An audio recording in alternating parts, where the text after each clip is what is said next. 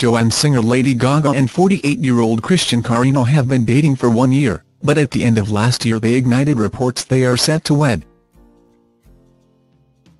After the pop star took to the stage at the Grammys on Sunday night, she was snapped backstage locking lips with her beau.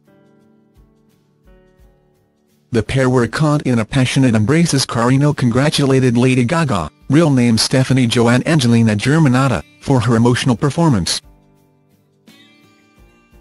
Ahead of her performance, Lady Gaga shared a heartfelt tribute to her Aunt Joanne, the sister of the pop star's father passed away from lupus aged 19.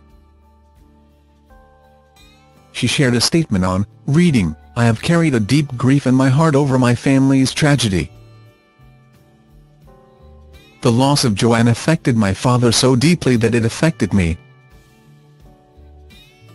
When he cried, I cried. When he was angry, I was angry. When he hurt, I hurt. Today I transform this grief to hope and healing.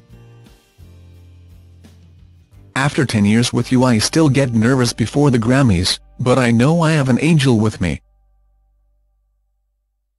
Joanne. In the throwback photo, a visibly upset Lady Gaga can be seen sat on the grass alongside Mark as he plays a guitar.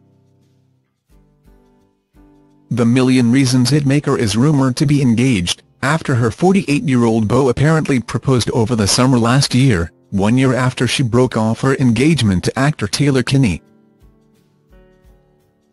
It's believed Lady Gaga didn't want to formally announce the engagement because she was battling fibromyalgia. According to Us Weekly, Christian asked the singer's father for his permission to marry her.